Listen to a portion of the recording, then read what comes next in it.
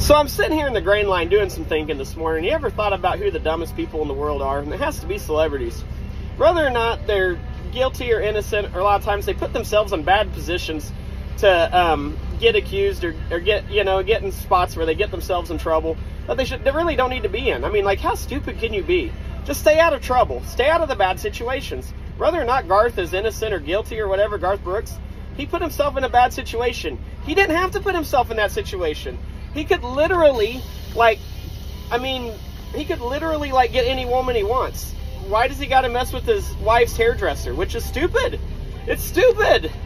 It's like, why do you put yourself in that position? Why did P. Diddy put himself in that position? He's got millions of dollars. He didn't have to do all that stuff. And I don't even know what he did, but it sounded really bad. It's like, don't put yourself in stupid situations. Rasheed Rice, I'm a Chiefs fan. Why did he do what he did? Why is he drag racing down the interstate? He could go buy a racetrack. He's a millionaire.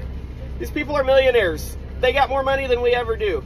That's why we shouldn't care about what celebrities vote for and what they think about politics, because a lot of them are idiots. Not all of them, but a lot of them are idiots. So, anyways, that's just my rant from the grain line this morning as I'm sitting here thinking in Kansas City. Celebrities have to be the dumbest people in the world, so outside of politicians. So, y'all have a good day.